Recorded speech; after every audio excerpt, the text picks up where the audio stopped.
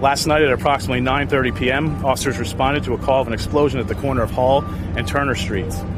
The scene was evacuated immediately and secured.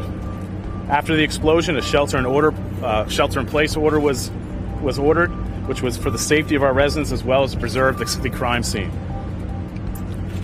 At this time, the investigation is ongoing, and we ask for your patience as the investigators continue to attempt to identify the victims, the motive, and speak to any and all witnesses.